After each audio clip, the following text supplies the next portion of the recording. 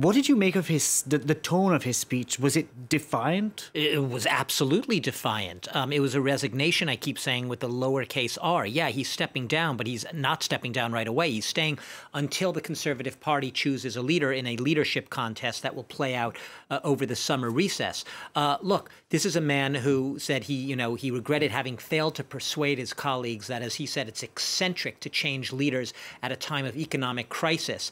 This is a man who really sees himself as a triumphant prime minister who's perhaps victimized, misunderstood by his own party and the achievements, the grandiose achievements he made. He won a landslide election victory, let's not forget 3 years ago, which is true, one of the biggest landslides in 30 years or more in his party.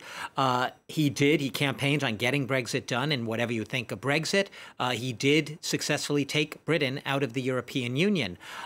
He believes that right now, but he also, he spoke of, and you mentioned this earlier, the herd instinct and Britain's political culture.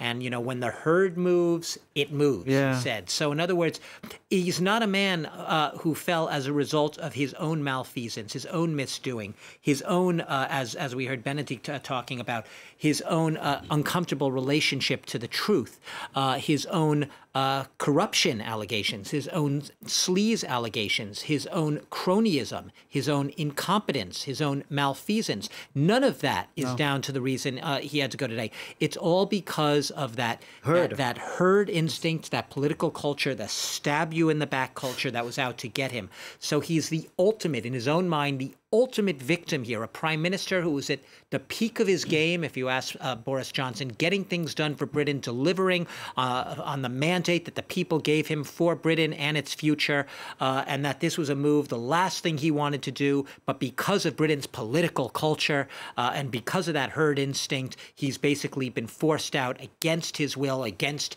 the implication is against the people's will. The people would have wanted him to stay.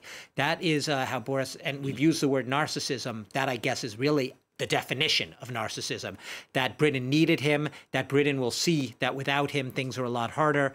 Best of luck without me was essentially his message. Sad to go, giving up the best job of my life.